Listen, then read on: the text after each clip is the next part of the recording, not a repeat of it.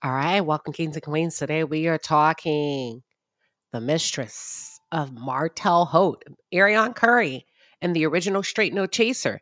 Y'all, another audio was leaked.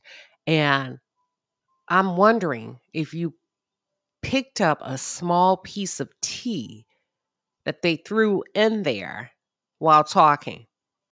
Now, this part of the audio, when I listened to it, it actually made me think, Ariane knows she's being recorded. I think this is her way of quote unquote telling her story. All of the things that she claimed that she had a right to do and she deserved to do on Love and Marriage Huntsville. So let's talk about it because I feel like they dropped some tea and I think y'all missed it. For those of you who are just tuned in, or if you're new to the channel, welcome to the palace. I am Queen Sheba. I cover a variety of hot topics specific to reality television, but most importantly, I hone in on the psychological and the behavioral traits of the Black experience. Okay, I am not going to cover the entire conversation. I am just going to cover a few bullet points that I was able to extract that may be worth talking about. So, further on in the audio leak tape, Ariane, the mistress, yes, and Nay insinuated that Letitia and Marcel are not together. Okay, first of all, let's establish something. If Ariane was able to share this information, there's only one person that gave it to her, and that would be Martell.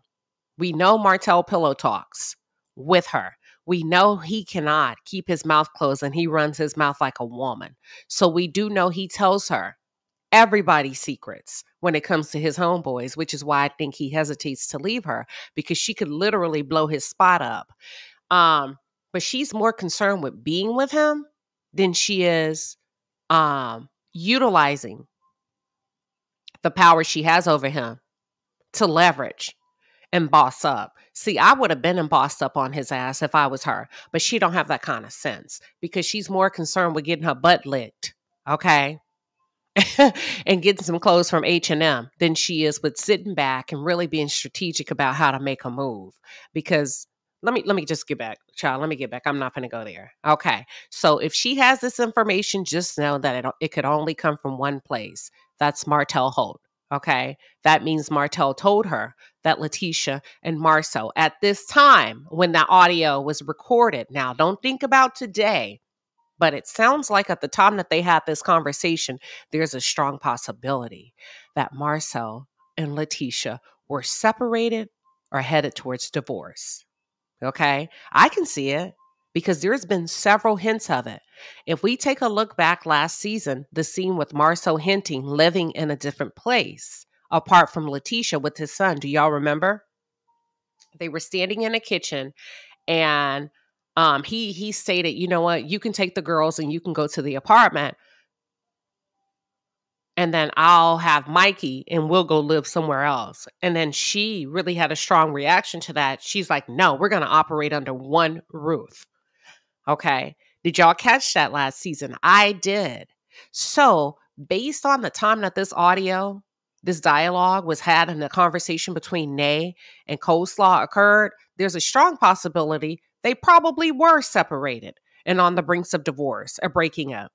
And then if you think about last season, there were scene after scene after scene with each of them arriving separately. Last season, you could hardly catch them arriving together in the same vehicle when it come to social events and social outings. Now, I could definitely see how they would want to keep things under wrap and protect the image of the marriage so that, they can stay on the show and things seem real.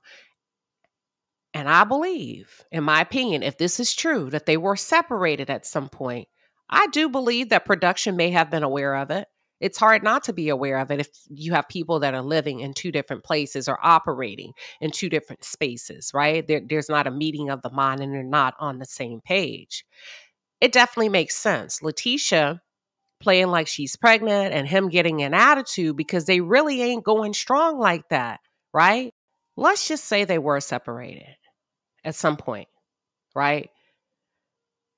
If they were, or if they are separated,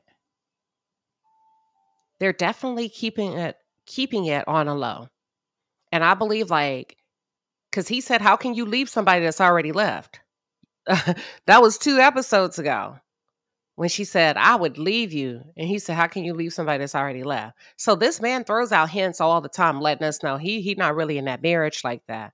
But if they are separated, I think it's because he's giving Letitia time to process.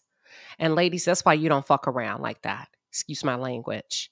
When it's time to go, you got to go, because we are emotional creatures. There's no easy way. There's no easy way out. There's no easy does it, because the longer you stay and play, the more emotionally committed you remain in that relationship. He's gone. He said it. He used it. He said it with his own mouth. We can tell that he's out. But I think for her, she may be having a harder time, right? That's why you got to go. When you have that conversation, we got to move quickly, because your healing is so important. You got to give yourself a head start on healing. He's trying to give this lady time to process where they are in reality. He sat at that table with Chris Fletcher and he said, when you're young, you think you're going to feel a certain way forever. But the reality is, this is where I am today. And it's just not the same. And I knew exactly what he was saying.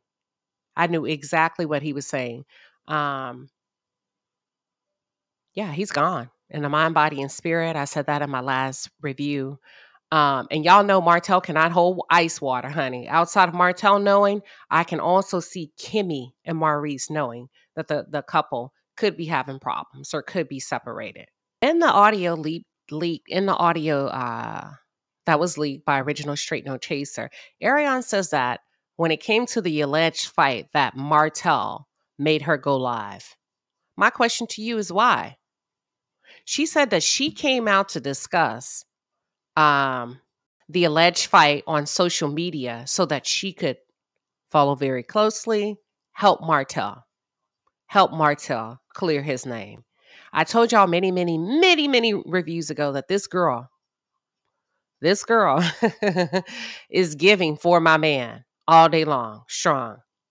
Because she also did the same thing with that Revenge P tape. Remember, she went on Twitter threatening to show the evidence against Melody. And she also said to Nay in a previous leaked audio that the only reason why she did not hit the gas is because it was Martell. And she knew it was him in the video and she wanted to protect him. Meaning she didn't give a fuck about Melody. She didn't give a fuck about Melody as a mother. She was willing to risk it all to hurt Melody on the behalf of Martell, to hurt Melody's children on the behalf of Martell. But the only thing that caused her to hesitate is she didn't want Martell to get hurt in the process of them committing a crime. I hope y'all are following me, okay? So, of course, it's natural for her to jump on live and to support him with the lie. I do believe there was a fight. That's what I believe. And I'm not going to say allegedly because I'm saying that's what I believe. Doesn't mean it's true. I believe he knocked you upside your head. Your face was swollen and it appeared to be something going on underneath one of your eyes. So we know very well that you and Martell are capable of lying. You and Martell are extremely capable of hurting others and then coming back to clean up the crime scene. Okay? So that's what I believe. Because if it wasn't true, right, that y'all didn't have a fight, why in the hell would you need to get on live to clear up a lie? He don't clear up nothing else. He don't jump on live to clear up nothing else. So why would he need to get on live this time if it's not true? That's because I believe it was true. That's just my opinion, okay? There's no need to go live if there was not a fight. There's no need to go live if you was not in a police station. And she kept saying to Nay, well, where's the police records? People said that they gave y'all a cool off period, a cool off time. So there would be no record if they just brought you in to cool off because you were not officially booked and charged with the crime. So don't play with us, girl. You got to stay up all night to run one. To run one over on us, okay? These people that go after Melody, they all have one thing in common. They want the attention that comes from being associated with her, and they don't care if it's positive or negative, as long as they get the attention. Not stopping to realize that everything that was built on that platform was based off of her concepts, her vision, her ideation of a show for reality television. Ariane feels like she belongs there. Martell feels like he should reap the benefits of it, right? Even while cheating.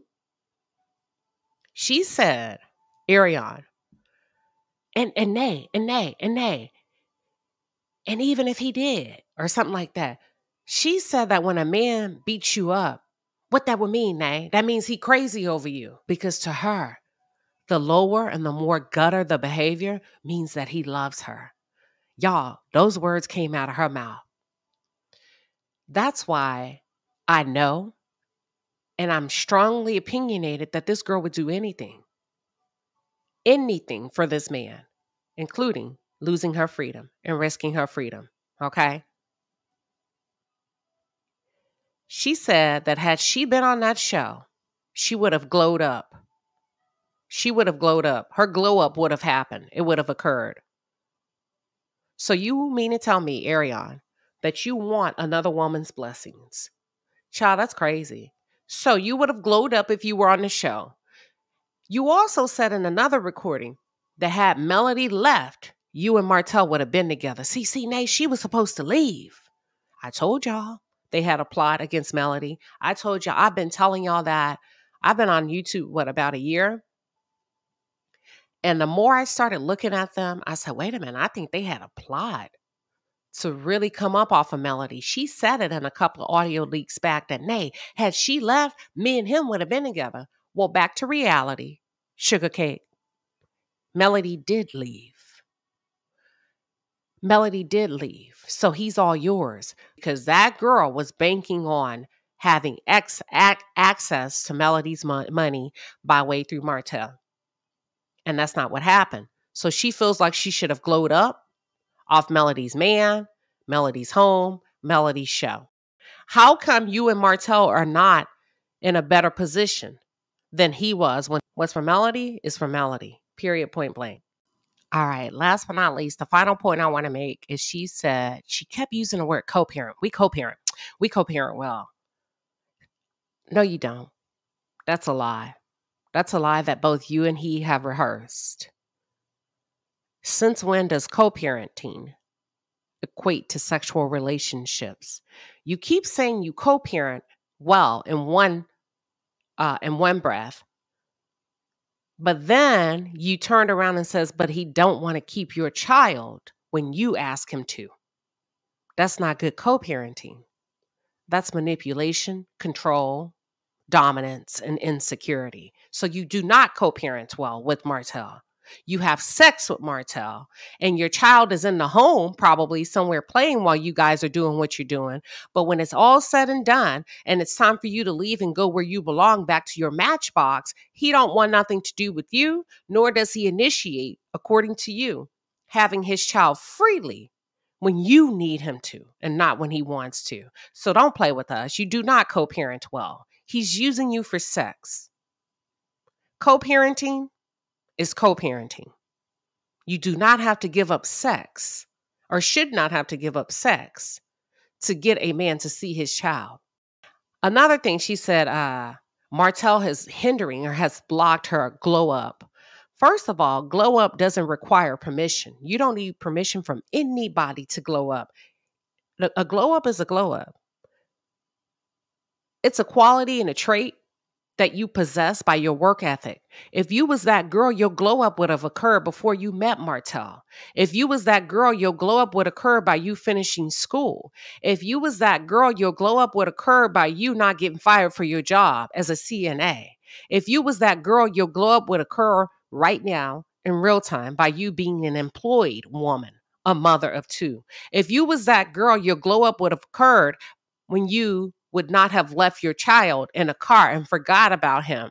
If you was that girl, your glow up would have occurred by you not utilizing your oldest daughter to be a babysitter to your child on live, instructing her to do duties that a mother should be doing.